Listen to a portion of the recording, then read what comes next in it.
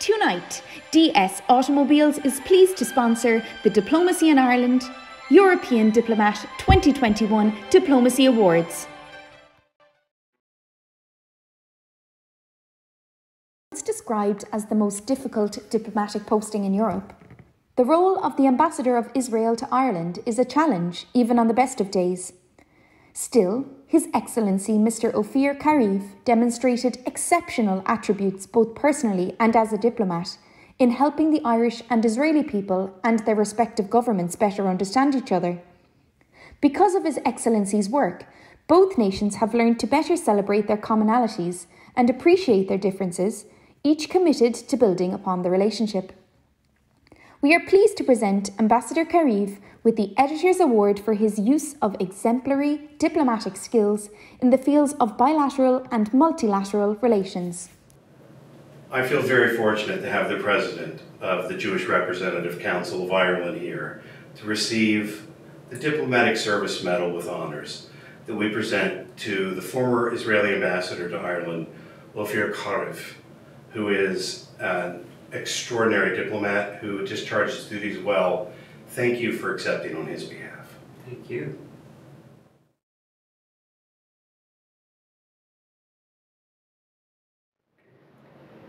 My name is Leonard Abrahamson, and I'm delighted to accept this honour on behalf of Ambassador Kariv, who was unable to attend in person to do so. The Jewish Representative Council of Ireland, of which I'm President, mainly deals with the religious rights and practices of the Irish Jewish community, as well as acting as the representative body of the community, both among our own members and externally. In the latter regard, we have cordial relations with the Irish President, the Irish Government, members of the Diplomatic Corps, and senior figures in all major religious denominations in Ireland. In addition, we are affiliated with both the European Jewish Congress and the World Jewish Congress, and have close relations with these organizations at a high level. As well as working closely with Ambassador Kariv during his tenure in Ireland, we have urged the relevant authorities here to ensure that hate crimes, including anti-Semitism, are legislated against. In addition, we continue to encourage the Irish Government and An Garda Síochána, among others, to fully adopt the IHRA definition of anti-Semitism. On behalf of Ambassador Kariv, I would like to thank the Diplomacy in Ireland Awards Committee for recognising His Excellency's contribution to building greater understanding and cultural ties between Ireland and Israel. Good evening and shalom, ladies and gentlemen. It is a real pleasure to be joining you for this ceremony from Jerusalem. I am truly honored to receive this Diplomatic Service Medal, and I would like to sincerely thank Miol O'Halley and the Diplomacy in Ireland for finding me a deserving person for getting this award. It was a great honor for me to serve as Israel's ambassador to Ireland from 2018 until the summer of 2021. And I look back on my time in Ireland with great fondness and satisfaction. There's no doubt that it was a challenging role, and certainly during my mission I frequently had to stand for my country's interest and good name and fend off attacks by some political and media figures. Nonetheless, my time in Ireland has reaffirmed my belief that there is far more that unites us than divides us, and I made it a priority to forge relations with a wide range of contacts, despite some political differences. Although I expected to face challenges in Ireland, I did not expect in my wildest dreams that I would experience a global pandemic while resident in Dublin. However, this pandemic also created an opportunity for cooperation between Israel and Ireland, as the two countries sought to exchange information and best practices, in particular in the context of our successful vaccination program. This was further proof that our two small advanced economies and democracies have much in common and that we can learn from each other to the benefit of all.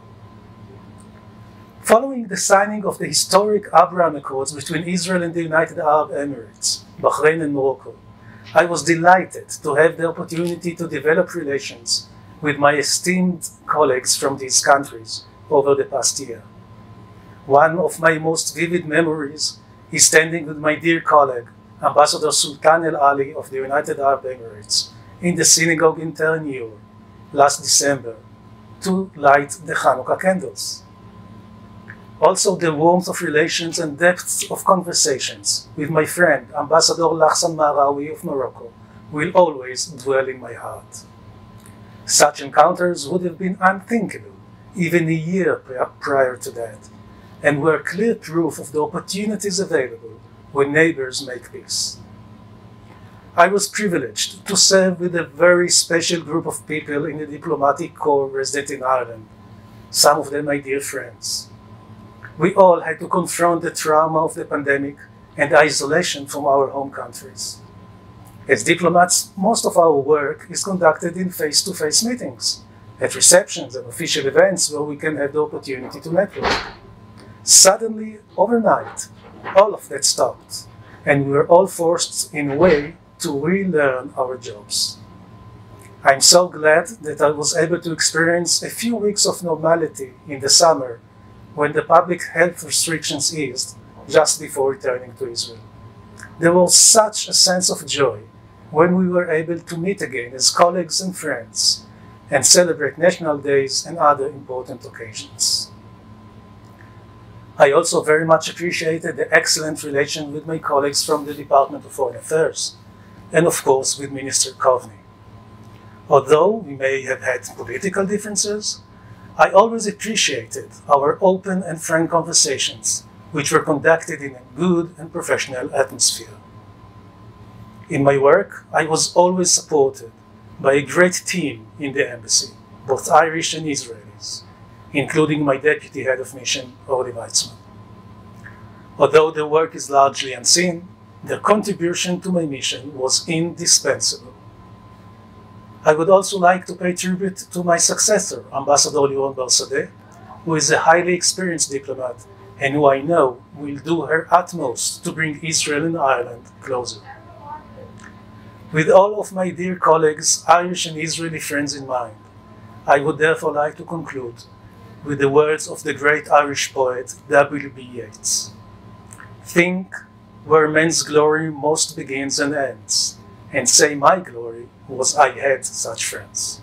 Thank you for your friendship and your cooperation.